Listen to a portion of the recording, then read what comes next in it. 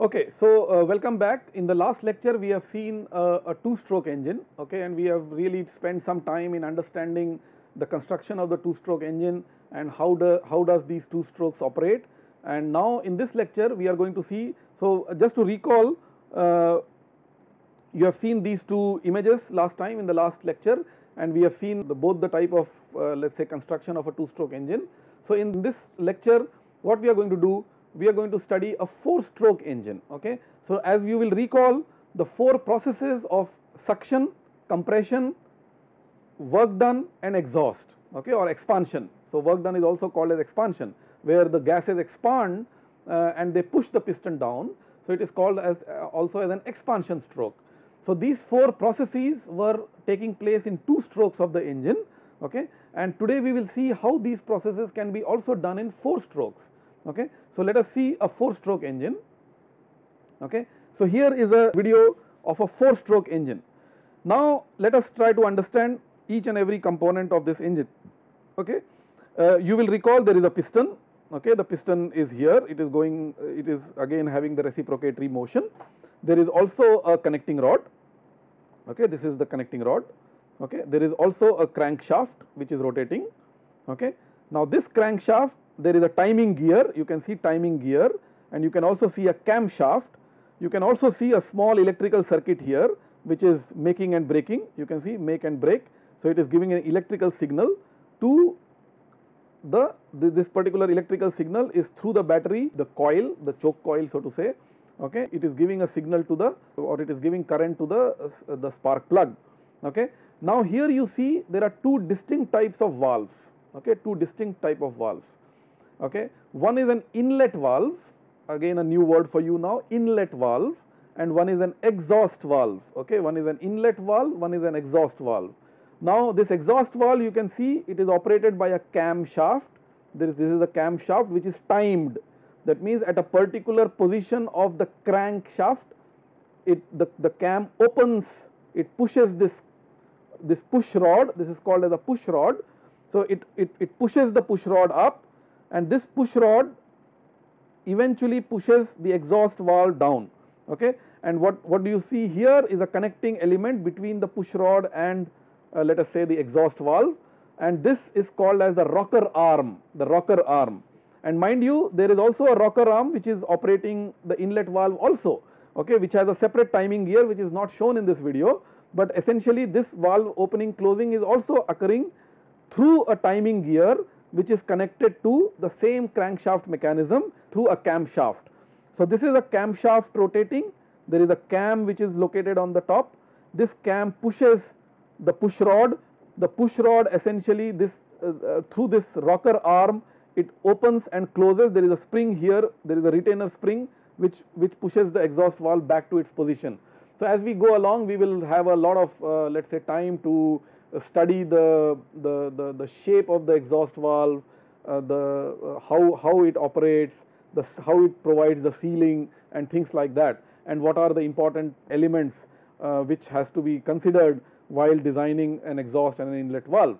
So now let us first today in this lecture, let us try to understand the four-stroke and the two-stroke mechanism. Now here you can see very distinctly four things happening. One is a suction, then compression, then ignition. That means the ignition is followed by the expansion stroke which delivers essentially the work to the piston, and an exhaust. And as you can see, there are four strokes which are happening. So suction, compression, expansion, exhaust, suction, compression, expansion, exhaust, suction, compression, exhaust. So you can see that these four distinct thermodynamic processes of taking the charge in, compressing the charge, then igniting the charge and doing work, pushing the piston down to do the work, and then exhausting from the engine the burnt gases. These four distinct thermodynamic processes are actually occurring in four distinct strokes. Okay.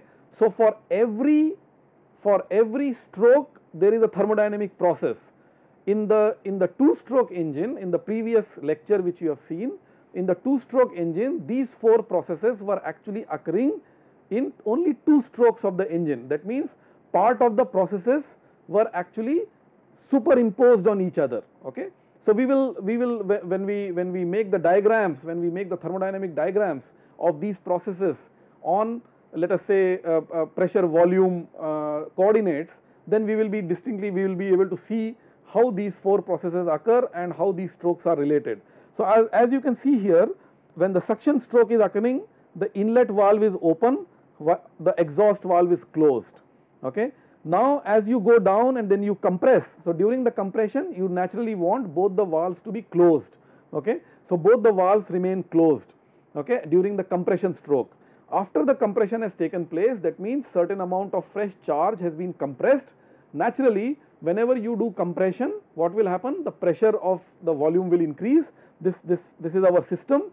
The system volume is decreasing, so the pressure has to increase, the temperature has to increase, and then you have to ignite the fuel. Now in the case of diesel engine, we did not have a spark plug. You must have noticed on a day-to-day life also that diesel engines do not have a spark plug.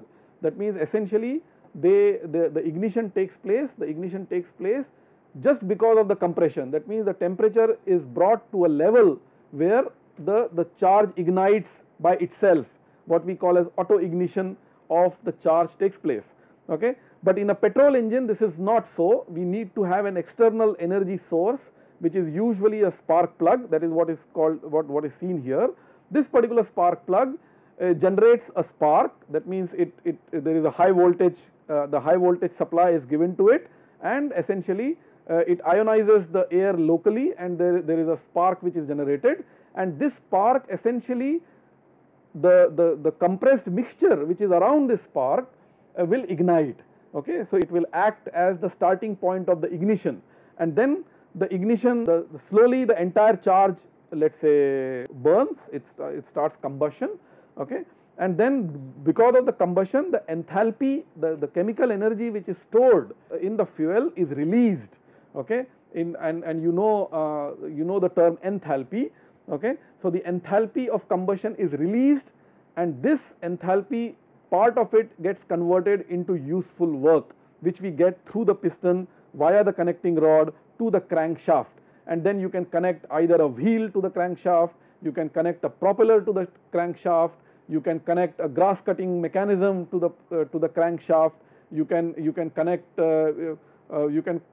connect a turbine, a small water turbine or a pump. You can connect a pump to the impeller of the pump. You can connect it to this shaft, and then you can use it to pump water, for example. Okay. So essentially what you see, the difference between the previous let us say the previous engine construction and this engine construction is that 4 distinct strokes are given to 4 distinct thermodynamic processes. Okay.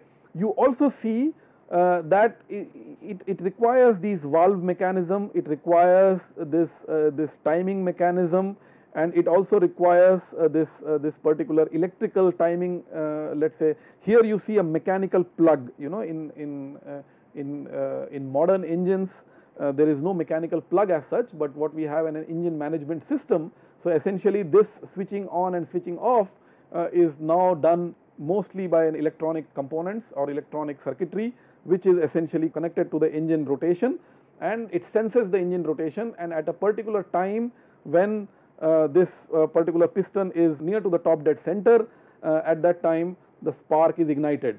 Now there is a lot of technology which goes into when exactly this spark should be let us say ignited, at what time this inlet valve should open, at what time this exhaust valve should close, because as you will realize that these are mechanical parts and they have their own inertia. That means they are the valve is let us say is in a stop position. You have to open it and then close it.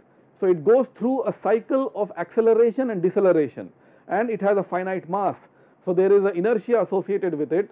So it doesn't open completely at one go. It's not instantaneous. It takes finite amount of time to open it, finite amount of time to close it. Okay, and as the engine operates, this exhaust valve and inlet valve become hot. Okay, because slowly the engine warms up. So as you will appreciate, all heated elements, their length increases. Okay, so at what exact time this rocker arm should push it, and should there be a gap between this rocker arm to allow for the expansion of the exhaust valve. So these are several points which we will study over a period of time. In this lecture also we will appreciate why these things are done, how this engine is designed, and naturally because of this high temperature we also need to provide cooling of this engine. So there will be also a cooling mechanism which will be around this engine. So several things will be done to make this system operative. Okay, that means we can get useful positive work with reasonable efficiency or with high efficiency in fact, and with low level of pollution. That means your exhaust gas should not have harmful elements. It should not have carbon monoxide, it should not have nitrogen oxides, it should not have unburnt fuel or as little unburnt fuel as possible. It should not have other harmful elements, because as you know, let us say the fuel is not a petrol or a diesel is a mixture of hydrocarbons. That means it has several hydrocarbons, typically 150 to 200 different varieties of hydrocarbons are actually there in the mixture which we call as petrol or diesel. Okay, so we will be studying about the composition of these fuels and how these composition eventually affect let us say the exhaust, the combustion mechanism, the rate at which heat is delivered, the rate at which combustion takes place, and the type of exhaust which we will get. So depending on the 2-stroke engine and a 4-stroke engine, construction wise they are different, we have seen it. Also the peripheral devices, the cooling devices, the requirement of cooling devices, the requirement of timing gears, the requirement of let us say the pressure vessel thickness, because as you will see the pressure increases here. So you have to design this engine in such a manner that the pressures which are encountered here are actually taken care of. Okay, then of course because of this continuous motion there are vibrations which are transmitted to the engine foundation on the engine. So there is a difference between the way a 2-stroke engine operates and a 4-stroke engine operates in terms of several of its features, okay, other than the geometric features which we have seen. And then of course the type of fuel which can be burnt, the type of exhaust which we get, and what really happens, what are the advantages and disadvantages of 2 strokes, like completing these 4 processes in 2 strokes and completing these let us say 4 processes in 4 distinct let us say strokes. So what are the advantages and disadvantages of these 2 systems, we will also study as we go along. So for the time being, in the last 2 lectures we have tried to cover the basic difference between a 2-stroke engine and a 4-stroke engine. These are only at the basic level differences. As we go along we will see other differences also which will crop up, which will be appreciated by you once I introduce you to the subject at deeper levels. So thank you very much.